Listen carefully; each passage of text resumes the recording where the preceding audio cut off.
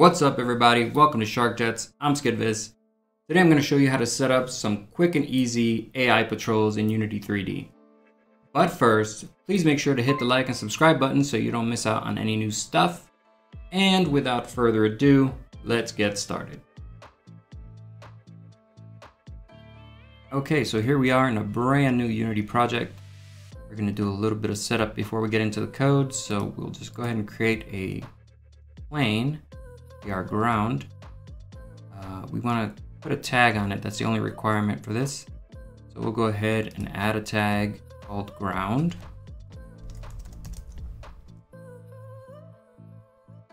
And set that to ground. I brought in some materials, or one material, just to make it green. Nothing fancy, it just makes the ground green so that it's easier to see. And now we can go ahead and create our script. Call it patrol and open that in our editor of choice.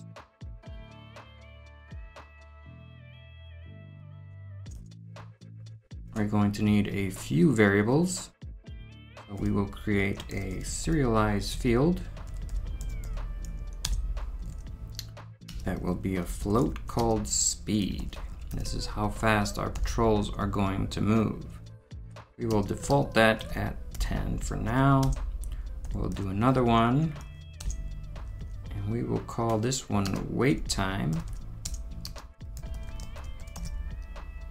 And this is how long it's going to take for our patrol to wait between patrols.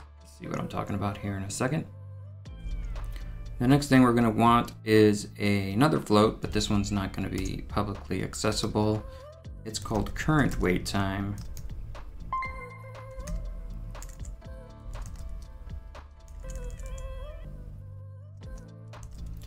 And this is going to be basically how long our guard has been waiting.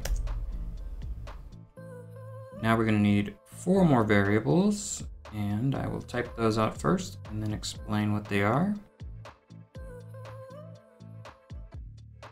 Okay, so these are going to be basically our dimensions for the ground. Basically what's the lowest X for it, the maximum X boundary, the minimum Z boundary, and the maximum Z boundary. And I'll explain that more in a little bit. The next thing we're going to need is a vector3 called move spot. And that's basically going to be where is the guard going to move to next. Now we're going to need some methods, so I'll go ahead and punch those up down here and explain what they do afterwards. Okay, in this method, get ground size, we're going to go ahead and find the object by its tag that is marked as the ground and assign it to the ground variable.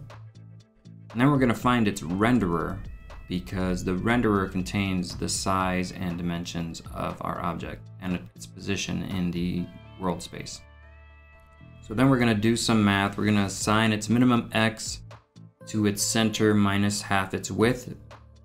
We're going to assign its maximum X to its center plus half its width. And then we're going to do the same for its depth. We're also going to need a method to get our position, our new position. So we'll go ahead and create that real quick. All right, let's break this one down. This one's pretty simple. It will return a vector3. Method's called get new position. And so then in here, we'll create a random variable that gets a random number from our minimum X to our maximum X. That's gonna pick a random number out of our X axes. Then we do the same for the Z axis. So we will create a variable called random Z, which gets a random number from the minimum Z axis to the maximum Z axis. And then we will go ahead and create a new vector3 that has that random X, our current Y position, because we're not interested in changing that at the moment, and our random Z position. And then we return that. And then we'll want to create the method that actually does the movement. So we'll go ahead and punch that up real quick and come back to that. All right, this new method, we're calling it getToSteppin'. And what it does is it takes our position and it moves it towards the move spot. So it takes our current position and our target position and then the speed at which we want to get there. So we are moving our move spot vector 3 as our target and our speed times time.delta time. So that's going to get us moving in that direction. The next thing we have is an if statement to see if we're at that direction. So it's going to check the vector 3 distance, and that's going to compare the distance between our current position and our target, and it's going to see if we're close to it, right? Because we can't actually get like right on it. But if we're really, really close, 0.2, then it's going to enter this if statement. It's going to see if we are currently waiting. If we're not currently waiting, then we're going to change our move spot variable and get a new position. So that's going to tell us where we're going to move to next. And then we're going to set our wait time to be whatever we decided, which was 3 in the beginning of this code. Otherwise, if we are waiting, then we're going to subtract time.delta time so that we can count down our wait timer. Now we're almost done. I need one more method just to pretty things up. So I'll go ahead and punch that up and we'll come back to that as well. This next method is a void. It's called watchYourStep. And this is actually just going to rotate us in the direction that we're going to move in. So we're going to need a vector 3 that is going to be our target direction. And the way we get that is by subtracting our current position from where we want to go, our move spot. And then next to the line here, we're going to create another vector 3 called new direction. And it's going to use vector 3's rotate towards method. We pass it our current forward direction as well as our target direction. And then we pass it a couple more parameters. This one here is important.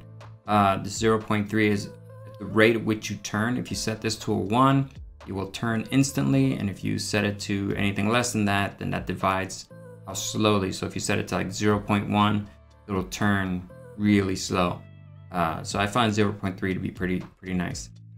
Our next one will actually do the rotation. So we set our transform rotation to a quaternion look rotation and we pass it our new direction.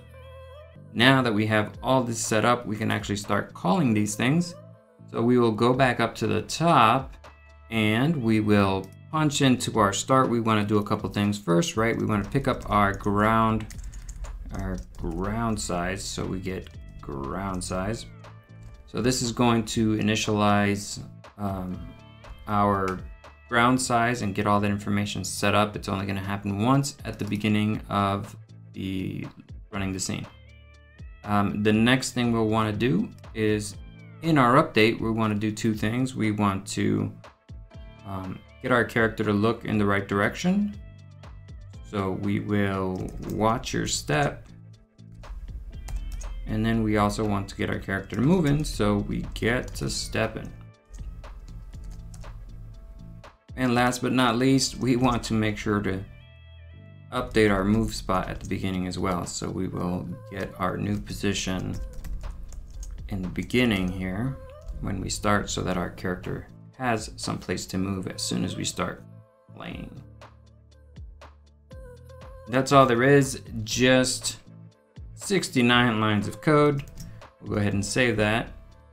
Go back into Unity, and then we can drop in whatever we want here. So I'm just gonna drop in an empty cube, move it up a little bit, and attach our patrol script to it. Patrol. And as you can see, there's our initial speed and our wait time. And if we go ahead and start this, it should all work great. You'll see him go from edge to edge. He'll wait his 3 seconds and then move to the next position. Move to the next position. Just like that.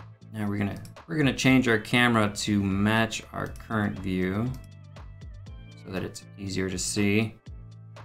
And I picked up these cool little ghosts from Mario on Sketchfab, link in the descriptions. I'll just bring that in. Ooh, that's kind of big. So we will shrink that down a little bit. And I'll go ahead and delete that cube and attach the script to this guy. And just to make things interesting, I will duplicate this guy a couple times.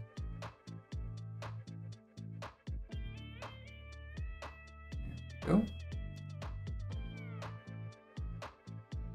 And now when we run this, those three ghosts should start looking around for a place to go.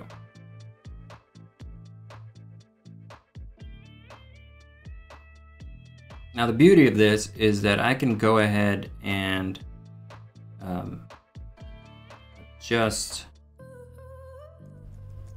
can adjust this surface here. If I move the surface, first of all, then they will follow it. It will go to wherever it is. See that? But also if I make it different dimensions, if I go ahead and make it longer, then they will stick to its dimensions. Just run up and down this little sidewalk and not fall off. Same with its width. I change it this way.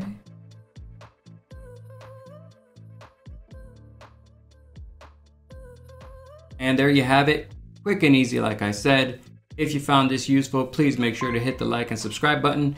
If you'd like access to the source code, please consider becoming a Patreon subscriber where you can access source code and other cool content.